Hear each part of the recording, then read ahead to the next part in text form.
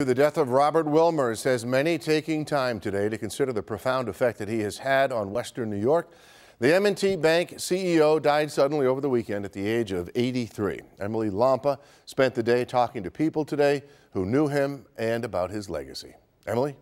That's right, Scott. Robert Wilmers was not just a financial leader, but he was a philanthropist, an advocate for the arts and education, a mentor, and his M&T Bank family returned to work today, still processing what is described as a tremendous loss. We sat down with Renee Jones, one of the three vice chairmen now responsible for the bank's day-to-day operations, and he says that Wilmers was the heart of the bank's culture.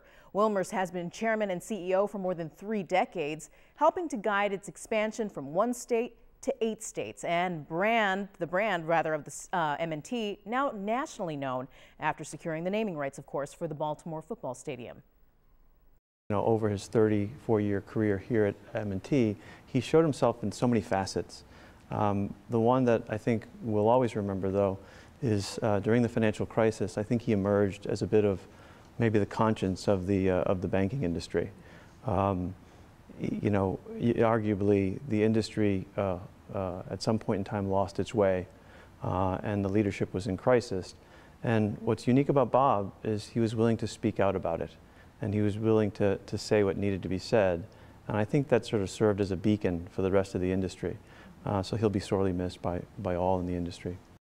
And leadership at M&T say that Wilmers' accomplishments as chairman and CEO are only surpassed by his commitment to the community and the belief that the bank can only do well if the communities it serves do well as well. And I'm told that M&T pledges to continue that community mindfulness because of the many different ways that Wilmers contributed to Western New York. Jones tells me that there could be many memorial events planned in the coming weeks, but they are letting his family guide that process. Coming up in the next half hour, we'll hear from one state leader who remembers what Wilmers did for Buffalo schools. Scott?